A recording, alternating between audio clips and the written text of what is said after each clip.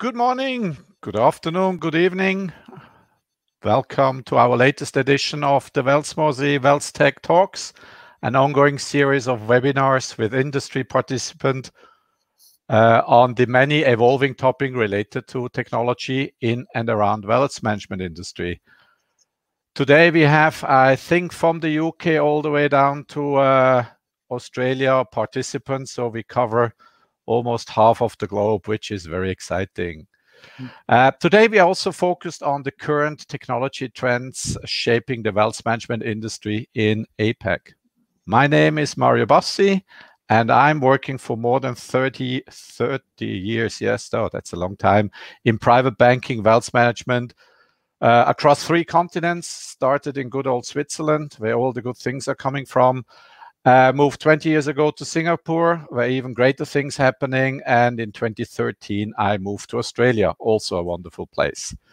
While the 6 months, I think for all of us, was at least to say a very intensive period, there was also something which really surprised me from a professional point of view. All the banks here in Australia, and I guess elsewhere as well, are behaving like big tankers, right? Hard to move, very slow, and a lot of not yet paperless processes and IT departments that are not the most dynamic part of the business. At least that's my perception. Maybe you have different experience, which is great, but that's what I observed in Australia. However, when we got hit here in Australia, especially here in New South Wales, about 6 months ago in March, very badly with the COVID wave, we had to send overnight. All our people had to work from home. Government just shut down in a short period of time all the work. And very interestingly, all the banks were able to move to 100% working from home mode in a matter of weeks. Something very unthinkable, at least to my knowledge, pre-COVID. And what it confirms me again, if the platform is hot enough, even financial institutions are able to drive big changes much faster. So that was a short introduction of myself, but let me introduce you to our experts today in the panel. And joining me today to talk through the various topics we have are Dominic Gamble, Julian Lenoble, and John Leung. And I ask now each of the participants to introduce themselves shortly and maybe share also one of the biggest positive surprise during the last 6 months in your professional capacity. So maybe start off with you, John. Hello, everybody. It's a real pleasure to be here today. Thank you for the opportunity. Thank you, Wealth Mosaic. My name is John Leung, Client Director for Asia Pacific for Delio. Delio was founded in 2014 and UK headquartered. We're a leading UK fintech scale-up company, especially in providing white label platform as a service model to private wealth industry, particularly around private deal flow around, whether it be direct or funds. We have a range of clients from enterprise size right through to multifamily offices and angel networks. So basically anything liquid we can handle in terms of distribution. Some of the clients you'll recognize are some of our largest clients are Coutts Investment Club, ING, Barclays, UK Business Angels, and we recently signed National Australia Bank, or NAB, out of Australia. Late last year, we expanded internationally after receiving some initial funding, and we are now offices in Switzerland, Middle East, Australia, and of course myself here in Singapore. Some of the positives out of the last 6 months, there's always silver linings, aren't they? Naturally, we've seen a slowdown in appetite, especially in SMEs and mid-market companies. Just really, they probably suffered the most across all industries, not just private wealth. But what is nice to see is that the enterprise level is still pushing for change. I see that with the conversations that we have. There's still progress being made there, and I'm very hopeful for that. That those large companies will lead us out of this situation. So that, and COVID-19 naturally accelerating digital adoption, digital acceleration across all markets, not just private wealth. So, thank you. Thank you very much, John, for your introduction. Dominic. Hello, everybody. Hi, good afternoon from Singapore. My name is Dominic Gamble. I am head of Wealth Dynamics in Asia Pacific. I haven't quite got 30 years to my name like Mario, but I've got about 20 years and probably a few more grey hairs than he has by the looks of it. But I've been in private banking wealth management for all of my career, about half of it as a private banker, and now the most recent half in the technology side of wealth management. Wealth Dynamics, we are possibly a scale-up. I like that expression that John used. We've been around since 2012. We're most definitely not a startup, but we are technology specialists in client lifecycle management for wealth and asset management industries. So it's been around for a while, headquartered out of the UK. In Asia, our HQ is here in Singapore. Most surprised about, well, personally surprised that we're still in this predicament and for a very long time to come. But on a more positive tone, from a professional capacity, I'm positively surprised about how we are going to, well, how we're still having lots of positive technology conversations coming through from the financial industry. I guess as Wealth Dynamics, we are fortunate, skillfully or luckily, that we're in a part of the market, client lifecycle management, which is really flavor of the month or flavor of the year, if you like. So we'll probably come on to a bit more about that later. But I'm positive that over the coming months and years, based on the conversations that we're having, if anything, COVID has been a great thing for our business, dare I say it. More on that later. Thanks a lot, Dominic. Last but not least, Julian, please. Good afternoon, everyone. My name is Julian Lenoble. I'm Senior Director with Finantix in Asia Pacific. Finantix is a 20-year-old fintech company, and we digitalize wealth management in a very short summary. We digitalize the front office experience by increasing effectiveness for sales and advisors across the advisory lifecycle, from onboarding and CRM to advisory and portfolio management. And we also digitalize the customer experience, and we'll talk about this quite a bit, I'm sure, throughout the hour, empowering both advisors and clients with data and intelligence for intelligent collaboration and advisory journeys. My biggest positive, I would say, surprise out of the last 6 months is having witnessed in real time the saying "necessity is the mother of innovation" being a reality, and that really has been encapsulated into the discussions we've been having for the last 6 months, really, with our clients and prospects alike. It's been quite mind-boggling to see the level of acceleration that discussions around digital collaboration, around intelligent advisory really have taken place.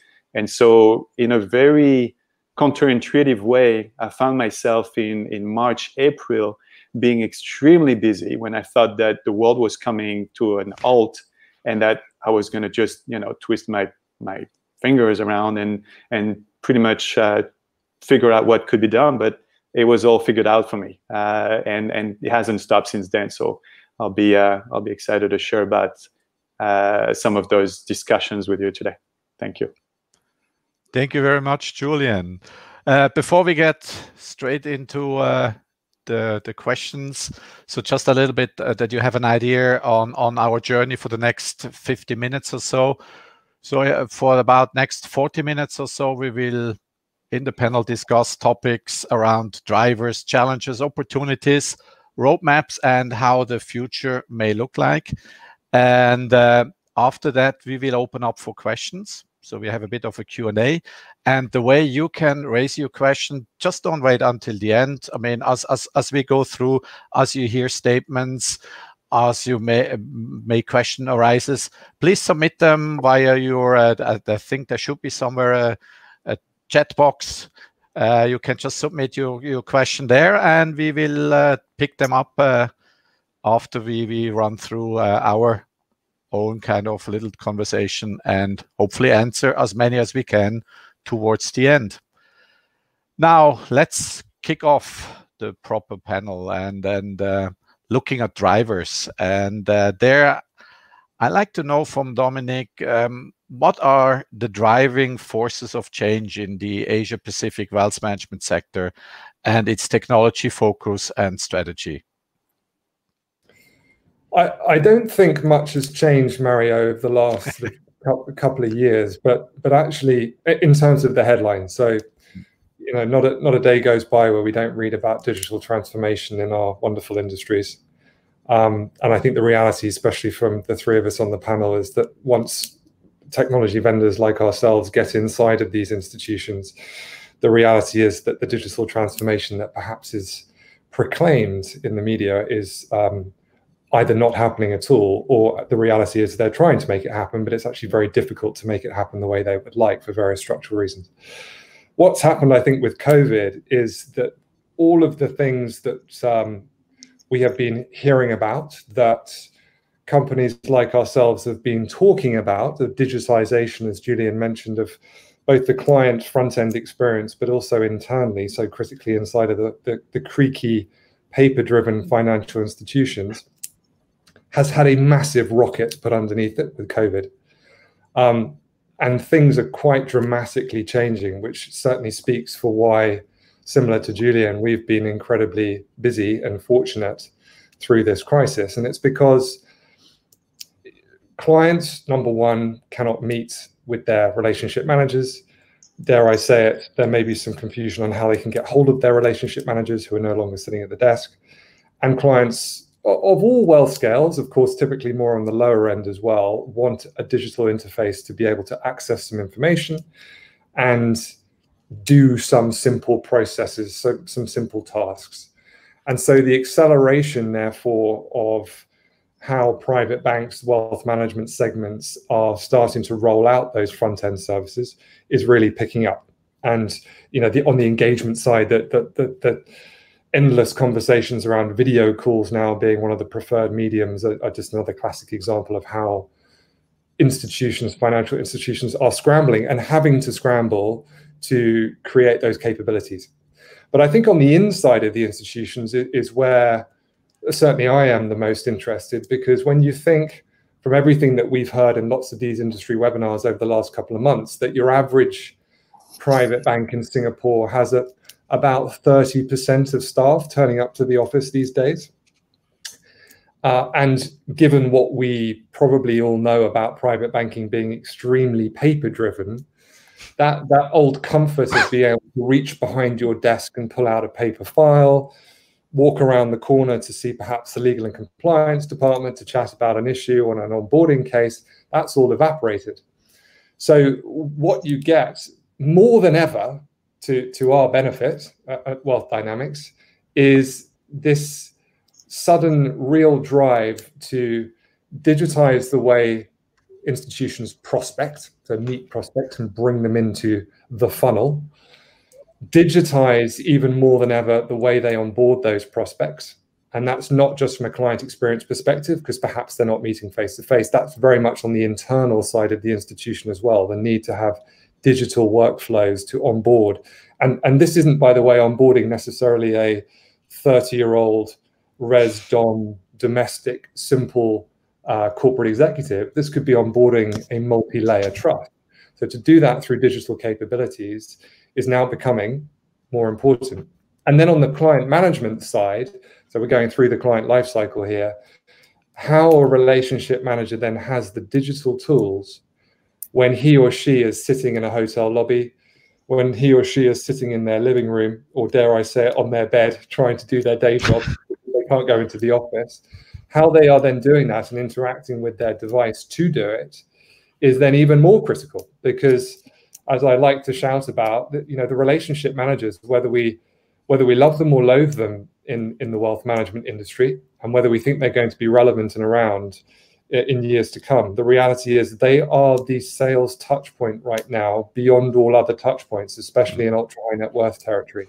So empowering these he's and she's with the right digital tools for their clients, not just for the prospecting, not just for the onboarding, is absolutely critical. I think one other comment I would make is a more general one, that I think that this crisis has got into the minds of the regulators as well in terms of the migration to the cloud.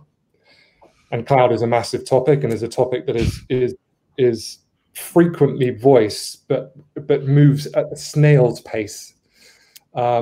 I think in jurisdictions where some of us are sitting today, Singapore and probably in the likes of Switzerland as well, the jurisdictions that have been quite slow to meaningfully adopt cloud across the whole wealth management space, I think now that drive and that impetus is really there, which is interesting news. It's interesting not just because for a firm like us who does on-premise and cloud, it might start to adjust that balance. But it's interesting because a lot of the great innovation capabilities that we, again, read about, but don't necessarily get rolled out to the wider client market, all the intelligence, the machine learning, et cetera, that's around buzzwords like next best suggestions, these sorts of capabilities, if the cloud does get adopted in a more widely across the industry, these sorts of capabilities will be more widely rolled out to clients. Thanks, Dominic. Do you think this whole COVID accelerated? Do you think, is it just for the moment, and the moment we find a solution or it goes away, we all fall back to the old behavior? Or you think it's now, it is accelerating change to stay, to sustainable, let's say, digital kind of engagement? Is that for me, Mario? Yep. Yeah, I'm a realist. I'm not necessarily a wild optimist around the new normal, but I do think that actually these trends are here to stay. And, you know, one of the most, once you start evolving on the digitization process, particularly internally as a firm, it's very difficult to go back. Now, in emergency circumstances where, dare I say it, the next crisis is that the internet goes down, then there's always a security measure whether you revert to paper. But the reality is, once you entrench digitized processes, it's very difficult to go back. And the second point, which I think is even more powerful at the moment, is, out here in Asia, I'm always staggered at a lot of the reports that I read about how digital savvy apparently ultra high net worth clients are. Because of course, there are 35-year-old, 40-year-old ultra high net worth clients these days, and I'm sure they're very digital savvy. But the vast majority, in my experience, of private banking clients at a serious wealth level are more senior in age and are not digital savvy. And, I work from hotel lobbies because I like working from hotel lobbies. They're a great place to work in the crisis. And time again, I see the same situation with private bankers rocking up, and you can spot them from a mile, and they've got their presentations under their arm, and enrolled in, I would assume, a wealthy husband, wife, 60s, 70s years old, out here in Singapore, most likely a local. And they are going finger line by finger line through proposals. There's not a touch of digital. And I dare say it, the clients don't want digital, because when I see them on their phones taking a break, glasses are down, and they've got the text on their phone zoomed up to the largest size, WhatsApping their siblings or whoever it may be. So I think digitization is maybe not as high at some of that ultra high net worth level as we think. But my point is that this crisis has really bucked the trend for everybody across the entire spectrum, whether you're a 21-year-old opening a $5,000 account with a robo-advisor, or whether you're a 75-year-old switching your private bank for $50 million. It's bucking the trend that people want and almost must have digital touch points, and they're using it more and more. And that's here to stay, because you don't go back from that. Thanks a lot, Dominic. John, Julian, any additional views on the drivers? I think I will add a couple points actually that we've observed in our interactions with customers. And and first coming from a data point, because we did an industry study recently that we published, and we found that more than half of banks were making digital high priority. So it speaks to what Dominic was saying with regards to things are happening, but actually when you go inside, maybe not yet or not enough. But there is an intent, and the other part of the study was highlighting that half of the high net worth individuals, if they were CEO of the institutions they bank with, they would prioritize innovation, improvement in services, and client experience. And so we are seeing a significant shift towards adoption of digital tools or plans to adopt digital tools by wealth managers. Now, obviously, with the pandemic on top of this, the trend is only accelerating. But a key element that I wanted to speak to is the client experience. And this is now seen as a critical differentiator to deliver value by wealth manager, as opposed to the range of product and what really can be offered, which in many respects can be considered as commoditized. So there's really a paradigm shift for wealth management firms to understand how their customers' expectations are changing, and to understand why customer experience has become so critical. We just need to realize that clients today just want faster speed of reaction and information that's instantaneous, real time, and that's relevant to them. And that's what they want to get. They also want to communicate with a professional at times when it's required, because that's what they get from the super apps. That's what they get in their everyday life, and what they get in their everyday life obviously remains relevant and applies to wealth management. And so, as much as it is an intent today, it is very much a necessity.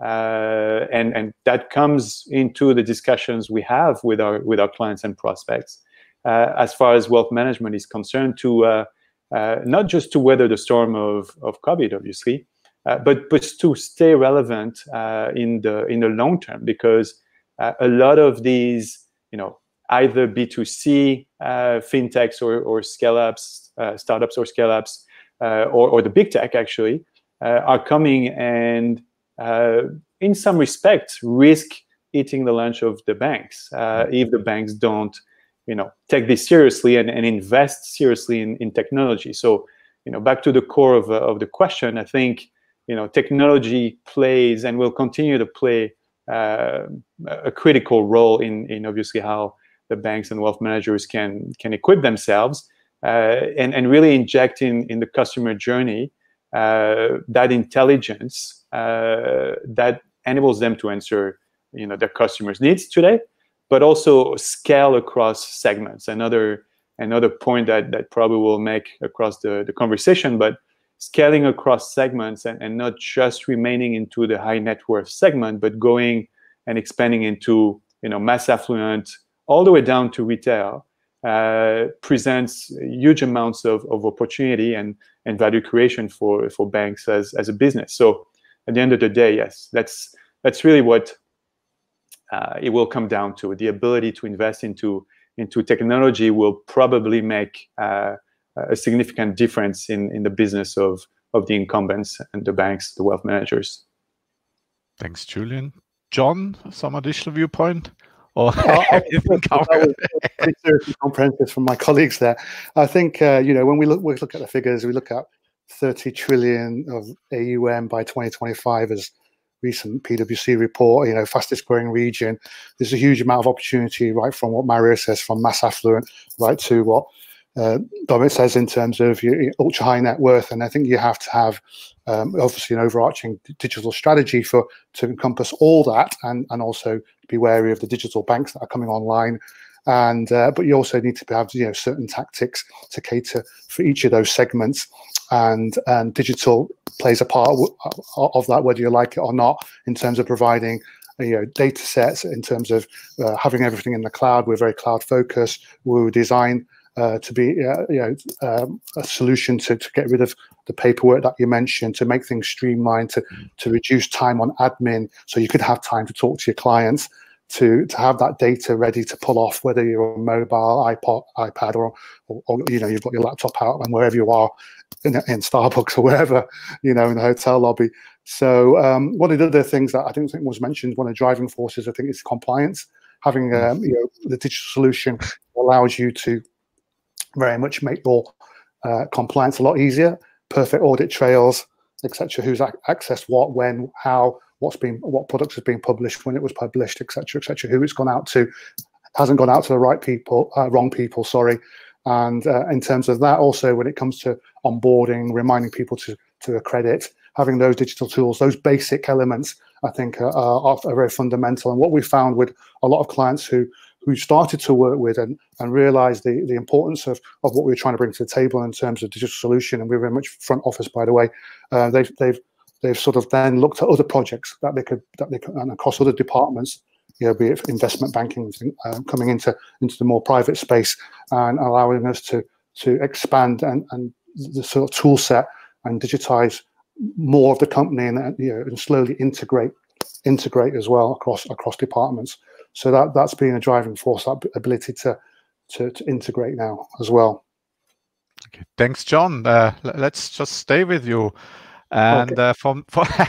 From the drivers, we go now to the challenges. What are the challenges from your point of view that Asia Pacific wealth management firms are facing in their technology strategy, and why? I like to see it not just as challenges, but opportunities. I think that's the next question. But it's okay. Go ahead. But some of the challenges are really, you've got that fine balance between, as mentioned, between sort of the use of technology, the role of technology, and the human advice. And I think the challenge is really, rather than technology is not going to replace human advisory at most levels. Obviously, at robo-advisor level, the 5K that was mentioned, yes, okay, you get away with it. But at the ultra high net worth, ultra high net worth, especially when it comes to private deals, private markets that we're involved in, then you're going to need that human advice. So that's the sort of understanding precisely how that technology is to be used, and the plethora of choice and the ability, the challenge of integration into legacy systems, I think is a challenge for most tech vendors and most IT directors and CIOs. We mentioned COVID-19 accelerating that pace of adopting technology. I think that obviously we as technology vendors need to make the most of that. I think it's an education process. What was inherently done in-house, a lot of banks, thought they were big enough and good enough to develop solutions in-house. That mindset is slowly eroding, thankfully, and now companies are more comfortable looking at smaller, nimble, agile technology vendors like ourselves. I mean, we push out updates every 2 weeks. We're super agile on things like that, and letting them focus on providing good quality products to their clients, and letting technology take care of that distribution, take care of that CRM, take care of the reporting, and providing the data sets that they can utilize, and let them focus on that part of the business as to worrying about the unnecessary paperwork, or, as I mentioned, compliance and aspects of the business. So I see some of those as the key challenges for banks to buy into that mindset. Obviously, there's a lot of talk around digitization, again, that was mentioned, and when you get into the institution, you do realize that there's a lot of work to be done within that, and it's not so much us being trying to just sell a simple solution, but I think the challenge is to be accepted as a partner, as a consultancy to go along with that journey that they have going forward. Yeah. Thanks, John. Julian or Dominic, any add-ons? Yeah, sure. From you? Look, I think I can speak to two challenges that we observe and that we read also in some research paper. But on one hand, to continue a little bit on the theme of customer experience that I was talking about earlier, it's with regard to the fact that high net worth individuals today are probably not satisfied with the touch points that they have related to personalized updates or recommendations, interacting with experts. There is something that's missing in how bankers interact with their customers, and obviously in the context of a pandemic, that's only exacerbated as a sentiment. And so what it means is that the current digital wealth experience is not meeting expectations of today's investors, and like I touched on earlier, it's because technology is ubiquitous in their everyday life. They get everything and anything on demand at the touch of their iPhone or Samsung, and it's working, and it needs to work because the same experience needs to be had with their financial advisor, with their bankers. And so those are challenges that we're addressing with some of our offerings, and in particular our digital collaboration offering, which really enables clients and bankers alike to collaborate and to exchange content, to exchange ideas, to exchange recommendations in secure and compliant channels, obviously, but also in a way that's a lot more personalized. And our capabilities in AI, which oftentimes sound like a buzzword, but are real, from the acquisition of Incube that we completed in March this year, a Zurich-based company that has developed products in AI and machine learning for the last 10 years. So the capabilities that we have now to really personalize what clients are able to get makes a huge difference in how we speak to in the discussions we have with our customers, and it's a reality because you've seen DBS announced just last week or 2 weeks ago, I forgot, that they have actually launched some elements of hyper personalization in their iWealth platform. And so it exists. So you have banks like DBS, which are the front of innovation, can invest and deliver. You have other banks that work on it, and that can benefit from offerings like ours that accelerates really their path towards making this a reality. The other challenge, and I'll try to keep it very short because I want to be conscious of time and cover other questions that you've prepared. But as digitalization accelerates, the industry's economics will change also. And I'm referring here to the disruptors, so the startups, the fintechs, B2C, or the big apps, what I was mentioning earlier. And in Asia, because your question was really about Asia, you see it a little bit everywhere, right? In the intermediation and exec-only space, zero commission, which obviously has been pretty much democratized in the US with Robinhood, is everywhere here in Singapore with TD Ameritrade, Philips Securities, and you have other actors like SoFi or Revolut that are coming into the fold across Asia.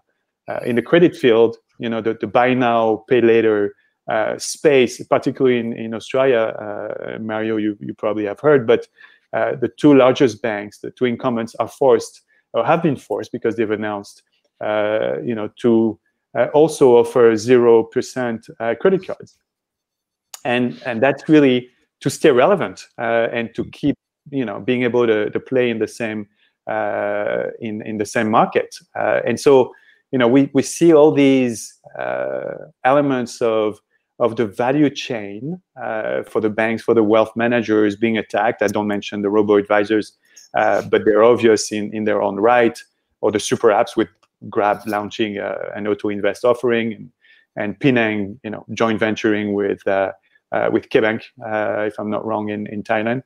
So you've got the value chain which is being attacked at various parts of it, and technology is really the only answer to be able to remediate this for the banks.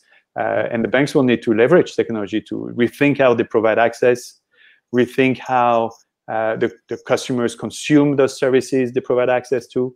And on the back of it, obviously, we rethink in many respects their business model, the pricing model, how they create value, not just for their shareholders, but for their stakeholders. So a lot is at stake, but a lot of it can originate as a solution from technology. Perfect. Thanks, Julian. Dominic, something you want to add?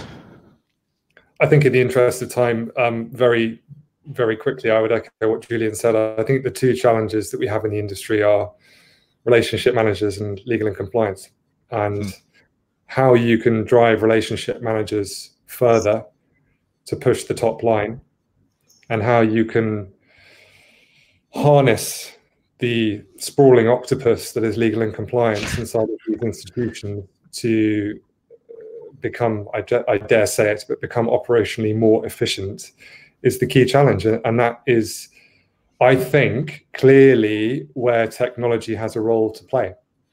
You know, and one of the many technology challenges inside of these institutions, which has been mentioned before, is just how complicated their tech stacks are for legacy reasons, for mergers and acquisition reasons, etc. And so how firms can start to adopt joined up technology that really does provide benefits is, I think, a mega challenge, because we'll probably talk about other things to do with this later, but it's difficult in the wealth management industry to get quick off-the-shelf wins. And the danger that I've seen inside of firms with the proliferation of fintech over the last 5 to 10 years over here in Singapore is all of a sudden technology departments inside of the banks are dealing with tens of vendors. They have vendor management, they have API management to do. It's not just plug and play, as many people think. That involves maintenance on the banking side, let alone compliance maintenance for technology vendors and who they're actually dealing with. So it's a very complicated landscape, and you know, our approach is one approach, and that is to try and join things up into a seamless integration layer from front to back. That, of course, comes with challenges that projects tend to be sizable, but we're trying to enable banks to quickly plug bits of functionality in through the likes of APIs, but have one layer of client data and prospect data underpinning through CRM, which you know, we believe is the future. But whether you can get a bank to immediately buy into that for cost, time reasons, it is a challenge. That's a key challenge. Absolutely. Thanks, Dominic. Now let's turn to opportunities and talking to or listening to you three very, how can I say, experienced sales business people. Obviously, the challenges, how to say, you see rather opportunities than challenges. So we touched on some of the on the opportunities while we were talking about the challenges. But Julian, what can the wealth management industry deliver through its use of technology? I think, you know, well, I'll stick with the main theme of what we do, right? Digitalize wealth management at large, and try to go through the evolution of it, because digitalized wealth management can be broken down in two pieces: digitalizing the advisory content journey, and digitalizing the actual interaction, which is very much flavor of the month between bankers and their clients, obviously, given the situation today.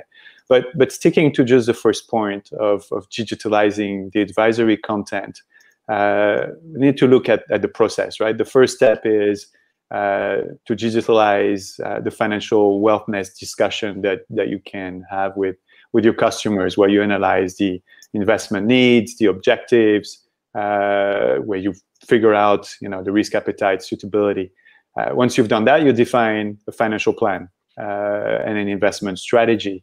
And at that point which is the third step of implementation of that strategy that you've defined with suitable product, you can here leverage technologies in artificial intelligence and cognitive technologies to really inject an element of personalization and intelligence that makes a big difference. Because these steps from financial planning to an investment strategy to implementing that strategy and monitoring the portfolio, it exists. By and large, it exists. It's maybe not implemented everywhere yet, and we find this also. Maybe not commoditized, but it exists by and large. And so, injecting this, next best action type of approach when it comes to implementing the defined strategy,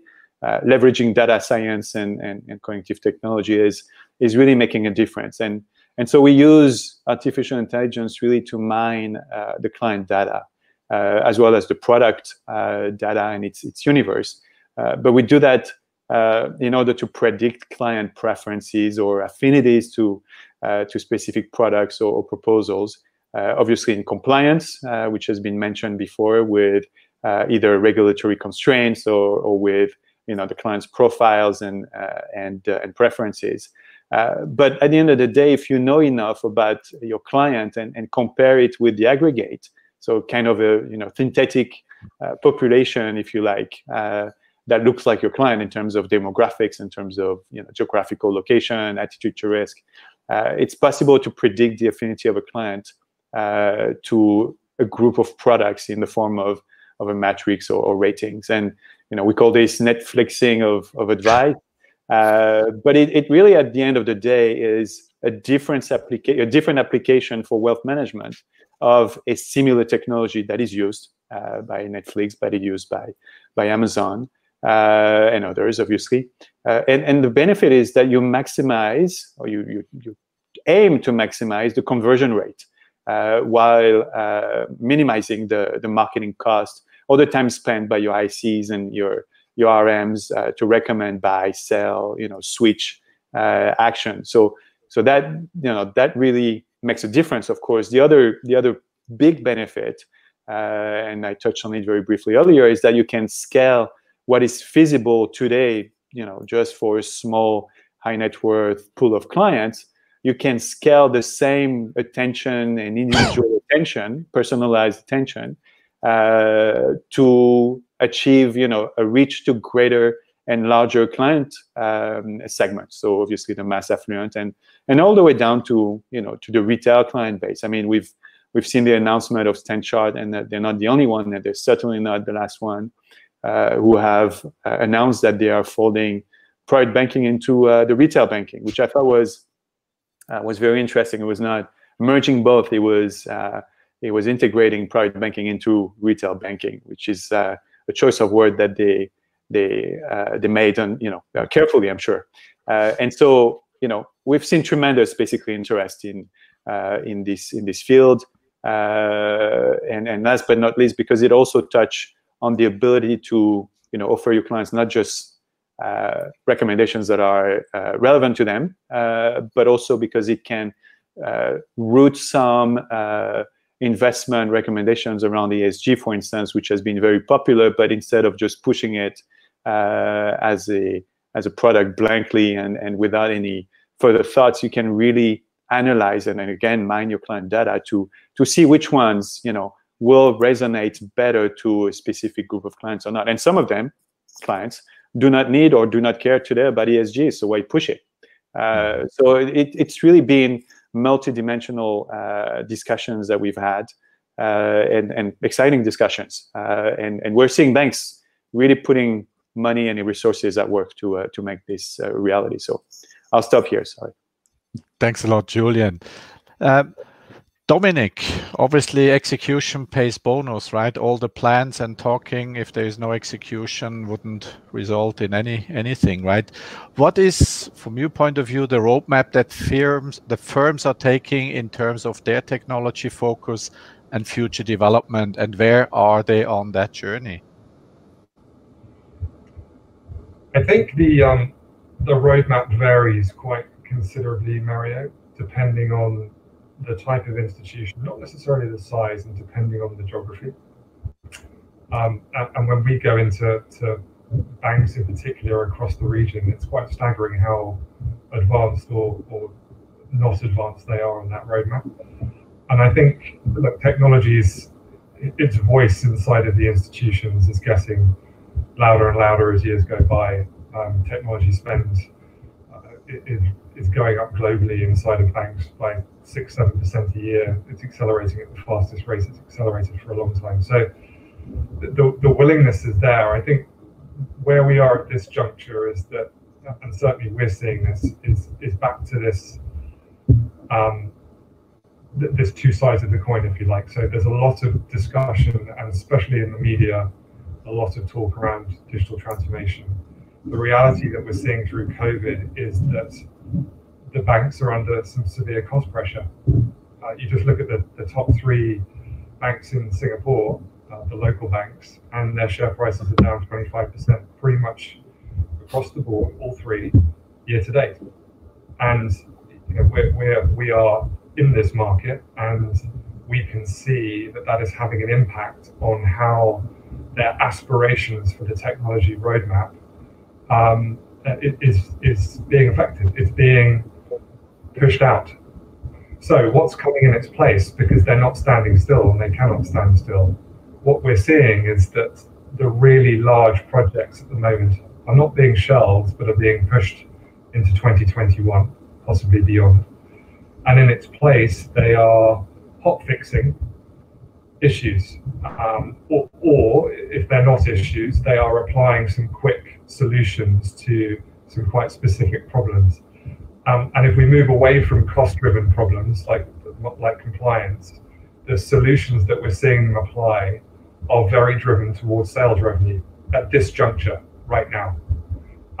And you know, many conversations that we're in to do with larger client lifecycle management rollouts, so prospecting and onboarding, and then the relationship manager tool, those 3 bits of the jigsaw altogether, are being focused much more on perhaps winning clients, prospecting, are being focused on how they can make more out of the client book that they already have, so quick and simple sales tools that can layer on top. And I think herein is exactly the issue that the industry has. It's that in our experience, where those solutions patches are really very simple, they're very, very temporary. And I'm trying to avoid saying it's a waste of money, because one would hope that it has a very quick ROI, but it's not a long-term ROI. And the argument or the proposition still stands, which is very much the proposition that we hang our hat on, which is that you have to get your data foundation correct. You have to invest in a CRM. And by the way, CRM, you know, is one of those acronyms that has moved on a tremendous amount over the last 5 years. It's no longer a screen with just a list of fields. It's more usable for a relationship manager. But you have to get that CRM foundation right, which is when we have evolved our business from CRM up into CLM. But without that, it becomes very difficult to adopt meaningful modules on top of the foundation. What you're left with plugging in top-heavy temporary roofs on top of foundations that are not sturdy. And I think, fortunately, we've seen quite a lot of activity recently with CLM-style RFPs. Fortunately, it does seem to be getting through. And for those firms who do have the budget, they are still investing in getting that CRM underpinning correct. Because once you have that correct, then the ability to add module by module, the ability to do all the great stuff that Julian's talking about around next best suggestions, which I think personalization is the key opportunity or necessity of our industry going forward. To adopt those great tools, you do have to have a very solid underpinning. And you know, that involves not only getting the CRM right, but involves integration, which everybody, no one in the institutional side relishes, because of course that comes with delivery cost. And I dare say it, the vendors often don't like it either, because it comes with massive risk and time and cost. but integration is required. And a lot of the slogans going around at the moment saying, "Oh, we just want some very low integration, zero integration tools," sounds fantastic, but the reality is to really get meaningful outputs on things like tailored recommendations, on things like sentiment analysis, there does need to be a level of integration. And it goes back to the original point, an investment in the right foundations is critical. And that comes with cost, that comes with a solid strategic roadmap, and not just a roadmap for a year or two. I think that, if I can just speak on Sure. this, I mean, pick on this, build on this, sorry. It's true. I mean, having a strong foundation is critical. At the same time, we're seeing, and we're seeing what Dominic has just mentioned, banks and wealth managers that want a as light integration solution as possible. And so, when we conceptualize and when we built and launched our next best action, which we just relaunched or launched recently, it was meant to be, and it is, a point solution. And that's really to answer the need of these banks for low integration or light integration types of solution. We're fortunate, or I'm fortunate, I guess, in my role to be with a firm that has built over 20 years a very microservices and modular componentized offering. And so we have already that ability that doesn't take away the need for integration, but that ability to offer clients to start small and build around what they started with as far as our offering is concerned. But beyond this, we did realize some time ago, and I think today it's front and center, that point solutions are very important. Still has to be integrated somewhat, but our next best action, for example, can run on itself as long, obviously, as it gets the data that it requires to understand clients' historical behaviors and transactions, and has an ability on the basis of that data to cluster and create synthetic population to recommend the best possible outcomes, switched or products. So I think the roadmap today is obviously with large budgetary constraints, looking at what can be implemented that will make a difference, obviously at the less integration cost possible. And at the same time, what is it that I must, regardless of costs almost, invest into? And that's, again, in relation also to the disruptors that are coming and really attacking the value chain from a lot of different angles, and actually pretty much successfully at that. Not everybody has been successful. Not every neobank has been successful. Some have already folded in Europe, for instance, and we'll see what it comes to the neobanks here in Hong Kong and Singapore. But those disruptors are putting a lot of pressure, and the banks need to answer to these pressures. And so in our case, it's really a function of providing the solutions that are as light as possible in terms of delivery, in terms of integration, but that answer as much as possible the need of today. I won't talk about digital collaboration, but this has been key, a key part of the conversations we've had. Thanks a lot, Julian. And in order for me, because we have a hard stop at 7 o'clock, and in order to deliver up to my promise, surprisingly, we got a lot of questions in our chat box. Thank you for that. Obviously, you are a very engaged and curious audience. We really appreciate that. So let me pick up some of the question. And there's actually one question that kind of almost sums up the few more questions that I have prepared. So thank you for whoever has sent this one through. And the one I would like to address to the panel is the question on how do you see the balance between human and machine interactions evolving in the future? Do Asian clients want more or less machine interaction? Who of you has a view on that? I think it depends where you are on the scale in your private wealth journey as an individual. If you're in a mass affluence, I think it's readily acceptable. You're a younger generation, you're millennials. You respect AI, you understand machine learning to a certain degree. You'll adopt robo-advisors, and you'll have a serious risk appetite associated with that. I think it's complementary as you move further up the scale. That's what we found at Delia. Obviously, we're touching high net worth, ultra high net worth, and our technology is an enabler. It's complementary. Clients can leave it or take it. They know it's there, whether it's a multifamily office and they have someone running it for them. Internal advisors, they use it because it speeds up their transaction process. They also have that repository of data.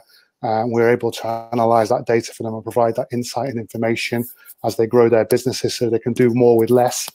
And we found that in a number of case studies with our clients. So it's definitely not one size fits all. I think you just have to be aware of your target audience and basically be customer obsessed in that sense and understand exactly their requirements and scale to that. Perfect. Thanks, yeah, John. I think the point on client segment is an important one when it comes to the balance between human and digital, right? In the question. And so, we didn't talk about hybrid advisory, but hybrid advisory in many respects enables, that balance to be had between a self-service journey for, lower value, let's say, type of activities that a client can take on its own versus the more intimate or human involved types of interactions that require obviously an advisor, right? And so clients generally, when they are hybrid customers, let's say, if it's about seeking information, there's no problem, they'll do it. If it's about transacting, they'll do it self-service. But when it's about looking for advice, that human element is really important. And so, the question really, in many respects, is, today you can't bring your customers to a restaurant, you cannot go to a sporting event, you cannot go to a client event.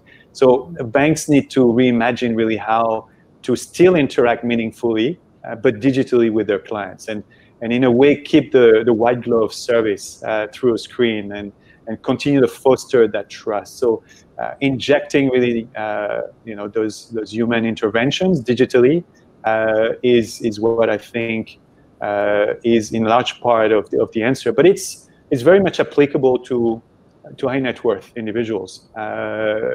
The ability to leverage that technology across segments give you a chance to scale, basically. But I think it doesn't take away, if you move across segments, the necessity to have at some point a human intervention. I think, just to add on to that, I think it's been staggering for me, at least, and I was a private banker, that the role that I see now of a private banker and a premier banker and the tools that they're using hasn't really fundamentally changed over the last 20 or so years. And back to my point early on, when you consider that so much of the revenue in mass affluent, high net worth, and ultra high net worth is still driven by the relationship manager. Yes, there's digital touch points that are being evolved. That relationship manager has been massively underinvested in with technology tools. And I think it's another positive, if you like, from this negative COVID environment, that we've got finally a bit more of a microscope on how we, the banks, can empower their relationship manager, their sales teams, their client management teams to have better tools to provide better relationships and ultimately, of course, provide more revenue. Thanks a lot, Dominic. As the countdown is happening, we have a minute or so. Thank you very much to the panel. I really appreciate, and I think we could go on for another hour. Also, thank you very much for the engaged audience. I mean, you don't see yourself how you engage. I just see the number of questions coming in. And what I can promise you, we will find a way to answer all the questions that you have raised and communicate back to you, because they are really good questions. And actually, we could have run the panel on the back of these questions. Thank you very much for engaging with us. So we hope that all of you found at least some interesting insight that you didn't know before, and it hopefully created some value add for you going back to work tomorrow. And we look forward to welcoming you to more WealthTech Talks in the near future. Thank you very much, and thanks again to the panel. And have a good day, good afternoon, and good evening wherever you are. Thank you very much. Thank you. Bye. Take care.